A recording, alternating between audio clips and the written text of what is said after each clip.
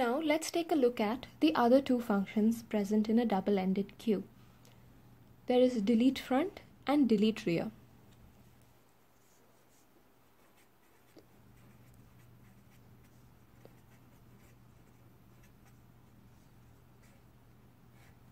So this function only deletes from the queue, so we don't need any input variables, but we will have a return type.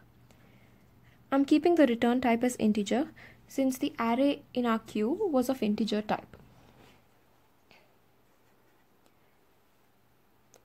Now the first thing we must see when we delete an element from a queue is whether the queue is empty. So we say that the queue is empty when front is equal to -1 and rear is equal to -1.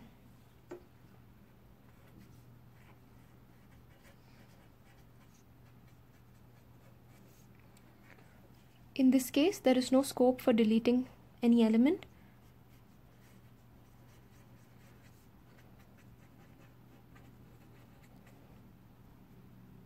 We don't want to continue with our program, so we return from the function.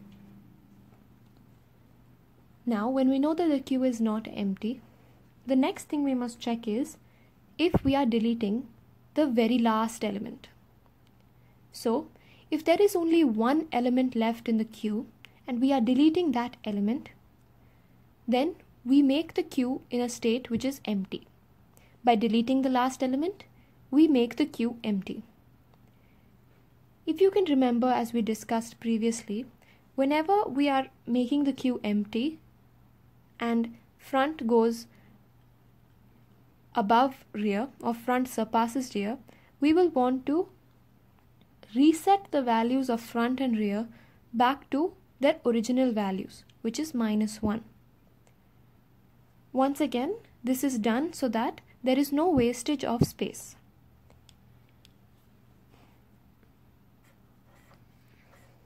So we need to check whether it is the last element we are deleting, or rather we want to check whether there is only one element left in the queue and that is the element we are deleting.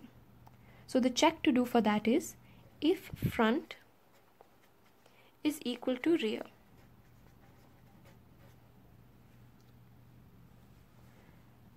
So if you can see what we discussed previously, and when you see the case where there is only one element, you will see that front and rear are both equal. So this means one element is left.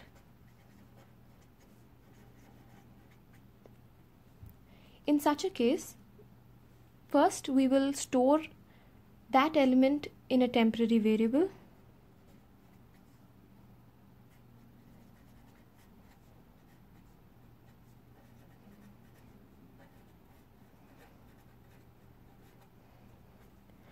After that, we are going to reset front and rear to their original values, which is -1.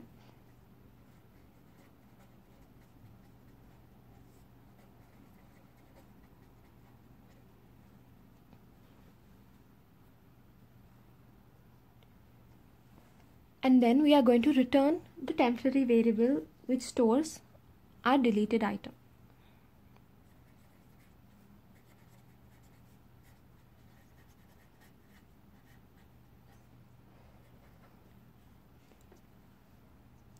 Now we have dealt with the case of one element left. All the other cases are going to be the normal cases. So, to delete from the front, we are going to increment front by 1.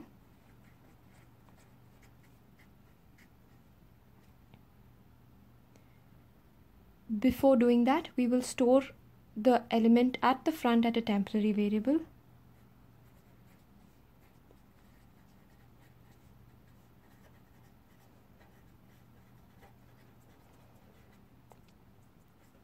Then we increment front by 1, and then we return this temporary variable.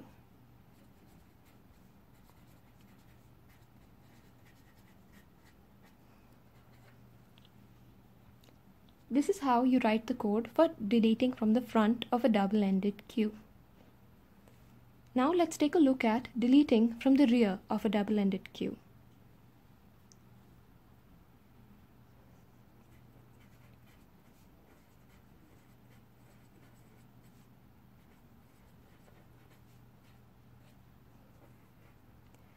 Once again, the first thing we must check is whether the queue is empty.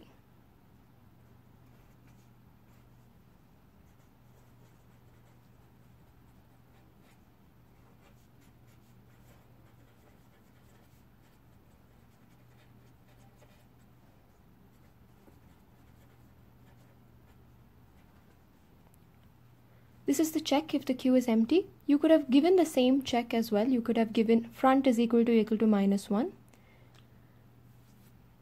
But they both return the same result. This is when the queue is empty. So when the queue is empty, we don't want to continue with our program, so we return from the function. The next thing we must check is whether there is only one element left. This is the same check as this.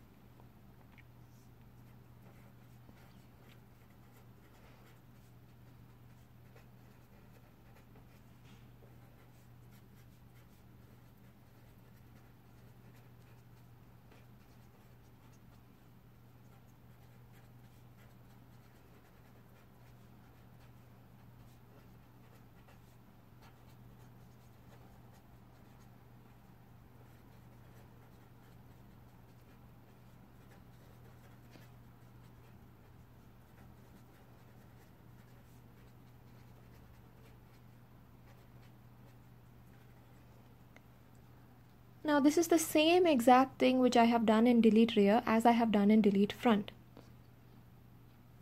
If there is only one element, then I'm going to store that element in a temporary variable temp1. I'm going to reset the front and rear back to -1, and I'm going to return the temporary variable. Now for all other cases of delete rear is going to be the normal cases. So the first thing I will do is I will store the value at rear in a temporary variable.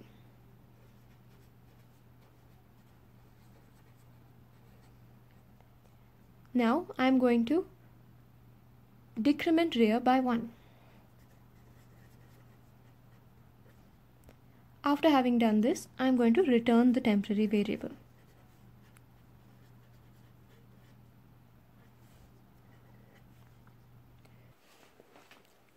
There is one small change I would like to make. Now, when we say the return type is int, we cannot give a blank return statement like this. We must return an integer. So I'm going to return a dummy integer like -1. It will perform the same operation by returning from the function, but it's just that we cannot leave it blank because we have promised that we are going to return an integer. So we need to return some integer. So I'm going to return -1 as my dummy integer.